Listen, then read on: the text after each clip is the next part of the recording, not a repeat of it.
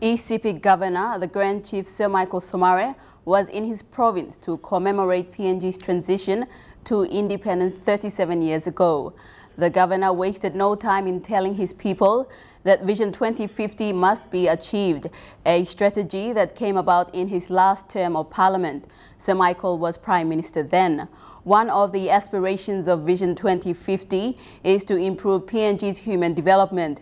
Making it a reality will need strategic planning, integration and control. Sir Michael told his people it will also need a committed public service and members of parliament to generate provincial investment and revenue.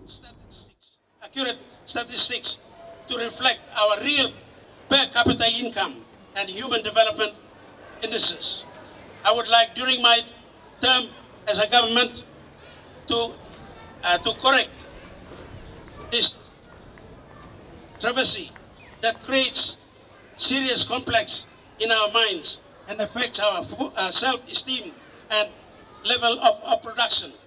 What can we all, as people of Sepik, do to help ourselves?